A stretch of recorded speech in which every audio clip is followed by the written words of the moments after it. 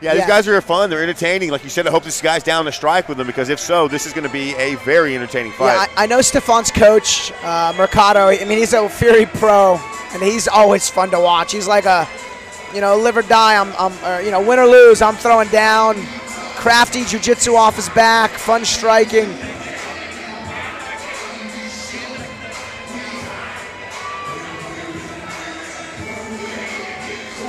Stephan Coleman making his way to the cage. Young blood looks like an athlete. Yeah, see Mercado right there behind him. 170-pound fight. Yeah, right there behind him.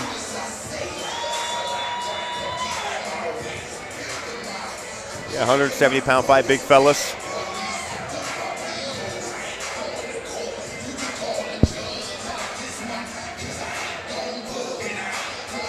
Yeah, his coach, the one giving his gear now, he had a couple fights in Fury. He fought one young Brazilian, just powerhouse.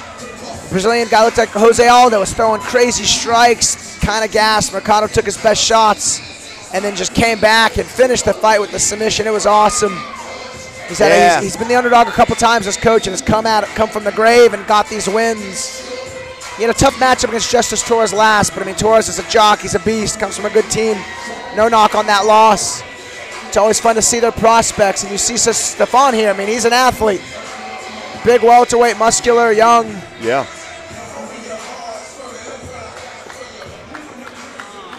All right, Jonathn Galvan coming out now. Jonathn Galvan. You'll hear some traditional Mexican music. Yes, sir. One of their trademarks. These Galvan brothers, I've seen them fight enough times now to know they're just fun. They got great chins. They got good hands. They got good jiu-jitsu. And, it's funny looking at Stephan. He looks like a jock, like an athlete. And now Galvan's no knock, but he doesn't have, like, the crazy big muscles. And typical, like, athletic build. Yeah, but, man, they got cardio. They got a chin. They put a pace. Like, they're fun, classic Mexican-style fighters. Take a punch to give two. That Mexican style, yeah.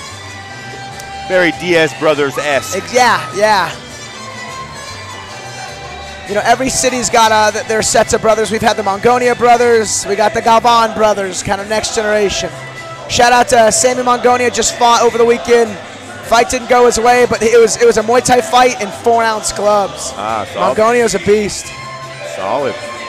He's probably one of the hardest strikers, hard-nosed strikers a city could ever hope for.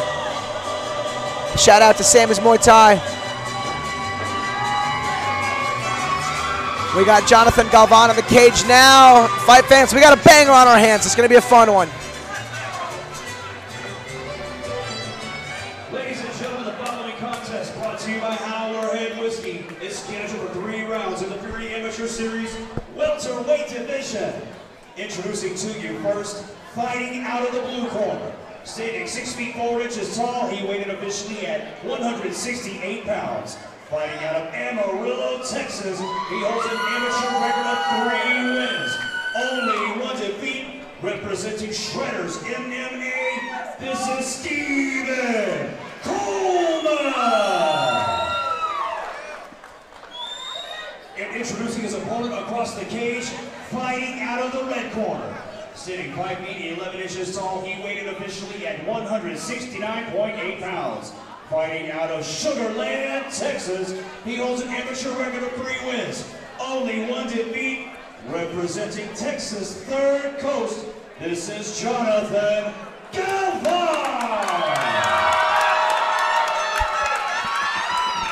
Your referee in charge of the action, Rob Alexander.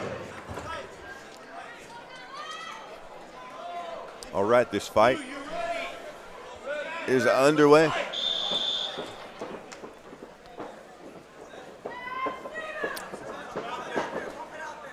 A lot of in and out already from Galvan. Big right hand from Galvan. I mean, you'll see he'll stay in your face and just hit you. Coleman, at least for now, looking like he's willing to strike. Oh, big body shot there from Galvan, and another one right to the liver, and a left hook up top. Oh yeah. Just notice Galvan's pressure, and he'll keep this pace. Oh! Left hand threw a right hand to the body, and a left hook up top, but he drops him. Scores a takedown into side control. Couple big hammer fists, but Coleman looking to scramble up here on a single leg, looking to get his hands together by for the double.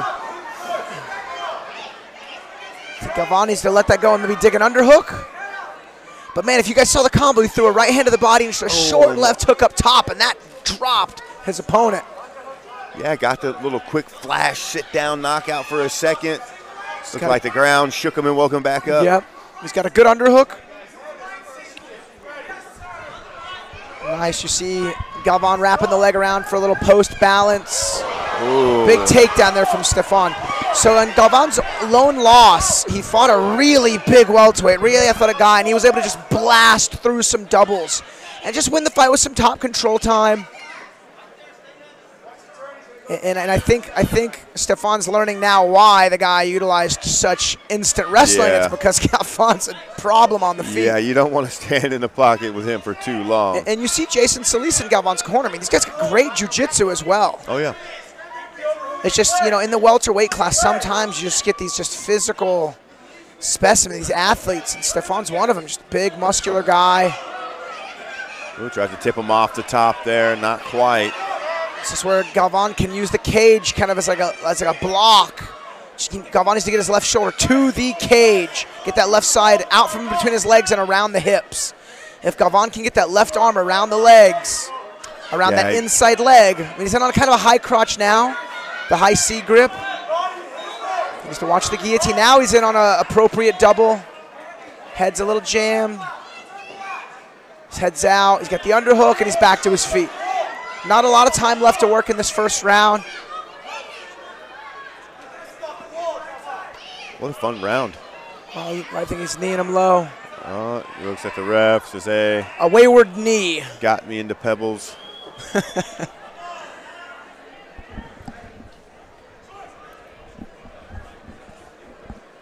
Everyone's down to strike with the Galvan brothers until they're not. And until they eat a couple, they get sat down real quick. Like, oh, you know, hold on, I think I remember how to wrestle. And then, yeah, and then you're getting hit in the body. And, man, if you've not been hit in the body with 4-ounce gloves, like you get hit in the body with 16-ounce gloves, no fun. But the 4-ounce gloves just hits different. Same impact, different surface area. A lot deeper. A lot more contained. Man, it'll get you quick. All right, fight back underway here. Everything seems to be okay. Oh, big body kick there from Stephan. Galvan doesn't seem to care, though. Pressure's back on him. Loading that right hand up, trying to get it back. Oh, it does land that right hand. Big shots. Nice. Good into the first round. So Stephan, he had his moment, scores the takedown, hits the big body kicks, but he got dropped.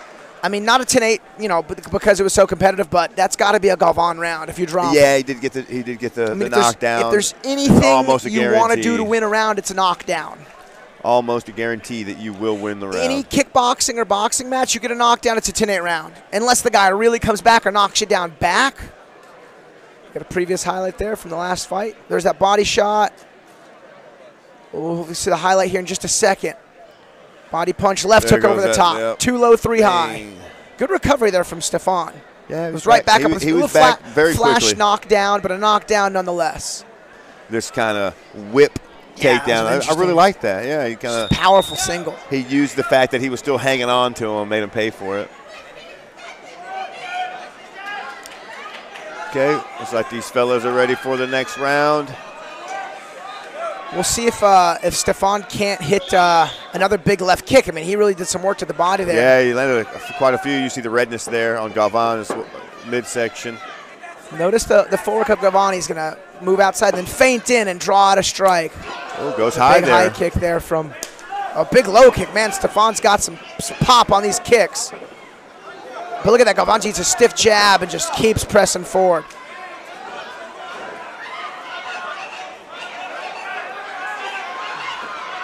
Oh, Galvan perhaps a little too anxious to get in there. The pressure kind of backfired there.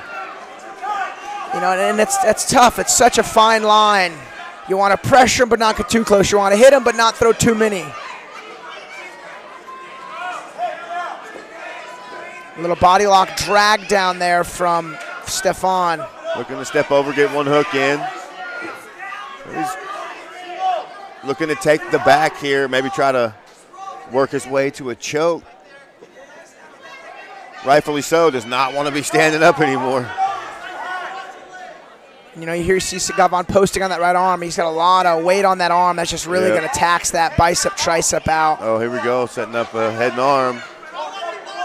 He doesn't quite have lower body superiority, does Stephan, to finish his head and arm choke. And I'm wrong, he's in mount. He was able to advance appropriately. Clear Galvan's space bridging off the in. cage here. He made space. This is deep, and Stephan's a big, strong guy. You see Galvan bridging into him, just trying to take some of that pressure away, but this is deep. It gives a thumbs up. Maybe up. not so Says deep. He's okay. Looks like a small adjustment needs to be made here. It needs to walk that a little bit deeper. And I think he's going to catch a tap. No. Oh, he's saying no. Hey, look at that for Galvan. He's saying he's not doing anything with this choke. I mean, I know this is uncomfortable. I'll tell you, Cody, I stopped doing head and arm chokes in the gym. Training partners are good. I just wasted too much energy trying to finish them. Yeah. Unless it's just perfect Jacare style. That'll burn some energy. Yeah, and they're just so hard. On a good guy, they're really hard to eliminate space on and Galvan's get the finish. Scrambling appropriately. He's eating some good shots. Eating some heavy shots here. Oh, wow. He's getting pinned a little. He needs to not punch from the bottom. And the referee calls the fight. Yeah, referee Rob Alexander steps in and calls the fight there. He has seen enough. Yeah, you know, Stephan was landing some good shots. Galvan had just turned the angle, though. I think the ref could have maybe given him that opportunity to maybe fight for position one more time. It's okay. It's an amateur fight. Yeah, we want to see these guys be able to, you know, go on and fight again soon and get right back into training. Although some fighters may be upset with when the referees decide to stop the fight. It may be early. We definitely would rather early than late. Yeah, and he did take some big shots. And Galvan did everything. You know, intelligent is moving. It's not just covering and accepting the shots. I mean, he was turning, he was bridging.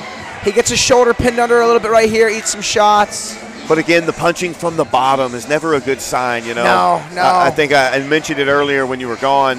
We'd seen 3 times now, the 4th time tonight, where someone was stuck in a position where they didn't know what else to do or how to do things to get out or recover the position, so they just decided to punch from the bottom, which is kind of a last resort type of situation. That's like you show your opponent you're like defeated in the position when you punch from the bottom, because instead of escaping, you accept the spot and then you try to strike. Anytime I'm cornering one of my guys and we're in mount and the person on bottom starts punching, I tell them it's a good thing. The fight's almost over. It's going to be over soon. Either they're going to turn, give the back up, or the referee will step in and stop for you. And in this situation, the referee stopped the fight. We'll get the official decision in just a moment. Ladies and gentlemen, referee Rob Alexander calls for a stop to the action. 2 minutes, 24 seconds into round number 2. Declaring a winner by TKO, Stephan.